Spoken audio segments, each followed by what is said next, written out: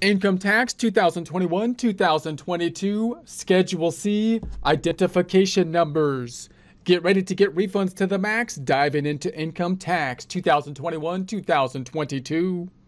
Most of this information can be found in Publication 334, Tax Guide for Small Business, found on the IRS website, irs.gov, irs.gov. Looking at the first line of the income tax formula, income line, noting, however, that we do have the supplemental schedule, which will in essence be an income statement with income and expenses. Expenses in essence being deductions, the net flowing into the top line of the income tax formula, and first page of the Form 1040, which we can see here on line number 8, flowing in from the Schedule C to the Schedule 1, then to the first page of the 1040, line 8. This is the Schedule C, profit loss from business, which is in essence an income statement for the business.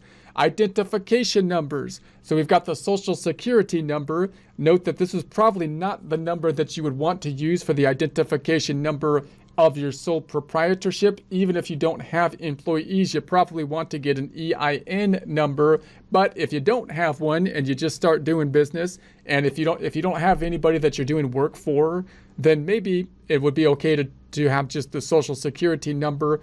But if you have to give out the number of the entity that you are using, even if it's not because of payroll, possibly for 1099 information, then you're going to want the EIN number. The EIN number looks a little bit more professional. If you're just doing gig work or something like that, maybe that's not something that will be of a consequential to you. So generally use your SSN, Social Security number, as your TIN, tax identification number. You must put this number on each of your individual income tax forms, such as the 1040 and its schedules. So clearly you're going to need the SSN, the Social Security number, for your Form 1040. The question is, do you also want that on the Schedule C?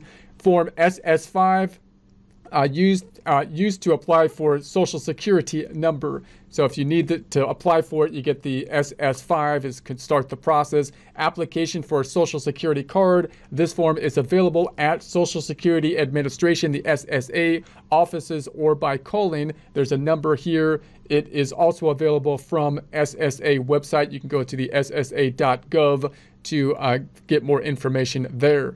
So the IRS will issue an ITIN if you are a non-resident or resident alien and you do not have and are not eligible to get an SSN. So if you don't have an SSN, then you might have the ITIN. The ITIN will expire for any taxpayer who does not file a federal income tax return. So if you have an ITIN, you want to make sure that you're filing and in compliance in order to keep the ITIN, or who was not included as a dependent on the return of another taxpayer for 3 consecutive years. If someone else is filing you and you're on that tax return and you have an ITIN, then you'd think that would still qualify because the IRS sees that you've been reported, somewhere.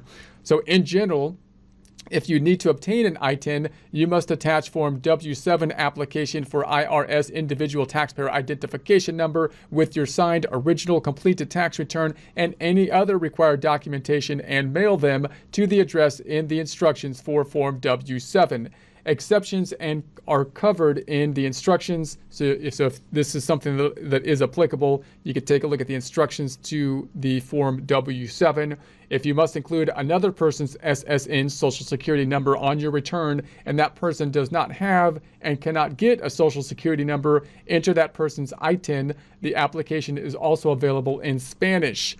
So employer identification number. So this is going to be important to the Schedule C, because once again, you might want an employer identification number even if you don't have employees, that name being a bit deceiving, because you might say, I'm a sole proprietorship, I don't have any employees. You might have employees as a sole proprietor, but maybe you don't. And then you might say, well, I don't need that number. However, if you're gonna do business for like larger companies, then they're gonna want to issue you a 1099 oftentimes. For the work that they do, because they're required to issue that to a sole proprietorship. And you oftentimes don't want to give out your Social Security number to a bunch of different entities. It's usually going to be safer to give out, say, an EIN number. It also looks more professional. So if you have an EIN number and you're trying to get business, or you're trying to compete or bid for jobs, then they might give a little more weight to someone that gives them an EIN number as opposed to the Social Security number. And of course, if you have employees, then you're required to have an employer identification number. So you must also have an EIN to use as a TIN if you do either of the following. So this is what you must have them for. If you pay wages to one or more employees, then obviously you need an employer identification number. File pension or excise tax returns. If you must have an EIN, include it along with your social security number on your Schedule C as instructed. So that'll be reported on the Schedule C if you have an EIN. Employer identification number, the EIN. You can apply for an EIN. The process is pretty easy to get an EIN. So if you don't have one and you're self-employed, pretty easy process. You don't even need to talk to anyone. Generally, it's usually something that you can basically do on an automated process within the IRS website at this point.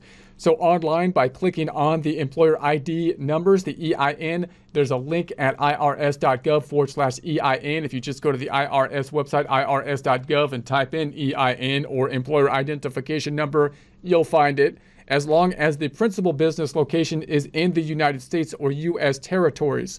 So the EIN is issued immediately once the application information is validated. So again, immediately issuing it, pretty quick process, which is nice. You can also do it by telephone. There's a telephone number here, not a toll-free number, however, only if the principal business is located outside the United States or U.S. territories. So if you're outside the United States or U.S. territories, could be a little bit more complicated then. By mailing or faxing the Form SS4, application for employer identification number. So you could do it the old-fashioned way. Instead of doing it with online, you could print out the Form SS4 and either fax it or mail it in and do that method. New EIN. You may need to get a new EIN if either the form or the ownership of your business changes. So then if the ownership of the business changes, then you're going to have to make an adjustment for the EIN possibly. So for more information, you can see publication 1635, Understanding Your EIN. Now again, obviously if the ownership of a sole proprietorship changed, that would be kind of unusual, but because you only have one owner. But you can see why the EIN would be applicable for different entity types. So if your entity changes, the type of entity changes, for example, or there's different changes in the ownership, possibly going from a sole proprietorship to a partnership or something like that, then that could have an impact on the EIN number. So when you need identification numbers of other persons, so now you need someone else's identification number. In operating your business, you will probably make certain payments you must report on information returns. These payments are discussed under information returns later in the chapter. So in other words, you'll have to report to somebody, to the IRS, who you paid. So that would mean, remember that whenever you're thinking about the IRS, your thought process goes thusly. You're going to say the IRS wants to charge people on income. They want to force people to report the income. Who do they have pressure on to make sure that the income is reported? The payer, because every business transaction has a recipient of the income and a payer. The payer wants to record the expense because that's a tax benefit. Therefore, the IRS has the leverage on the person paying. So if you're a small business, if you're a business of any kind, the IRS has leverage on you on the paying side to make sure that you're reporting any kind of informational return information that they need to the person who's receiving the money on the income side. You're basically kind of ratting out, if you want to think about it that way, the person you gave money to make sure that they report it as income so that they have to pay the taxes on it. And so that would be things like if you're giving something, we'll talk about these later, but a contractor, for example, that is a sole proprietorship, the IRS wants you to issue them a 1099. And of course, if you have an employee, the IRS wants you to actually take money from them physically, withhold it, and give it to the government, and give them a reporting of a W-2 form. So you must give the recipient of these payments, the payee, a statement showing the total amount paid during the year. You must include the payee's identification number and your identification number on the returns and statements. So employee, if you have employees, you must get an SSN from each of them. So the employees, that's when the government has the most leverage, and they're going to want not only the reporting requirements, but you are now the collection agent of the government. You're going to withhold money from your employees. You're going to pay it to the government on their behalf. And so record the name and SSN of each employee exactly as they are shown on the employee's social security card. If the employee's name is not correct as shown on the card, the employee should request a new card from the SSA. This may occur if the employee's name was changed due to the marriage or divorce. Form W-4, Employee's Withholding Allowance Certificate, is completed by each employee so the correct federal income tax can be withheld. So if you have an employee, you got to have them fill out a W-4. The W-4 is going to help you be the tax collector and do that properly in accordance with the law, taking money out of each of their paychecks and giving it to the government on their behalf. If your employee does not have an SSN, he or she should file Form SS5 with the SSA. Other payee. If you make payments to someone who is not your employee and you must report the payments on an information return, get that person's SSN social security number. If you must report payments to an organization, such as a corporation or partnership, you must get its EIN number. So in other words, the main requirement here oftentimes is if you're paying somebody else, then you might have to issue them like a 1099. And usually then you would want to get their number, and they might just have a social security number, but again, a contractor could as a sole proprietorship then have an EIN number. So either of those you would want so that you can report that you gave them money. So the IRS, you're basically ratting them out to the IRS to make sure they should be reporting their income anyways. It's not your fault or anything, but you got to give them the information so the IRS can then check it out on their side to make sure they're reporting that income so they can get a piece of it. So to get the payee's SSN social security number or EIN, use Form W-9 form. So that's the request form. To get that information, request the taxpayer's identification number and certification. A payee who does not provide you with an identification number may be subject to backup withholdings. For information on backup withholdings, see instructions for the requester of Form Form W-9 and the general instructions. So in other words, if you say, okay, I need to issue you a 1099, I need your number to give me that, your social security number or EIN, you issue them a W-9 to request that information.